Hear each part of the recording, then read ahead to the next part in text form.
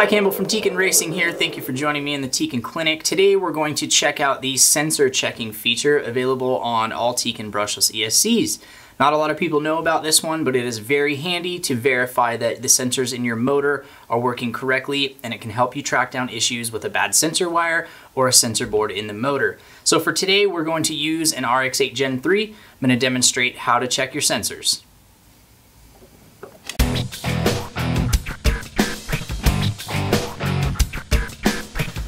To check the sensors, we just need the ESC to be on and in neutral. So radio on, ESC is powered on, we are in neutral, it's flashing the onboard temp indicator.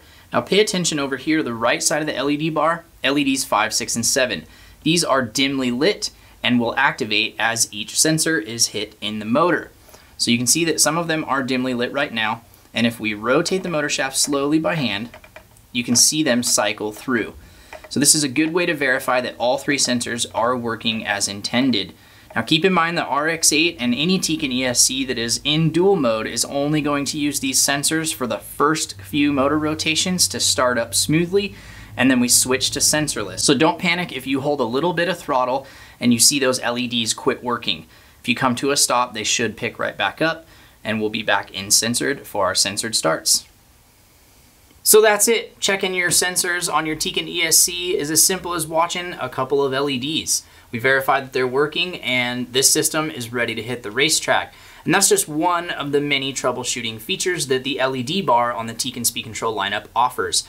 There are lots of error codes that will tell you exactly what is wrong with your ESC, so listen or look and see what it's trying to tell you. I'll link all of those codes to a fancy little webpage on our website, and they are all animated, so they're going to show up exactly how you would see them on the ESC. So you'll be able to see if your battery's dead, if you're not getting a radio signal, if your neutral signal is outside of the acceptable range at first power up, and many more other codes. So make sure you go check those out. Keep that page handy in case you ever encounter any of them.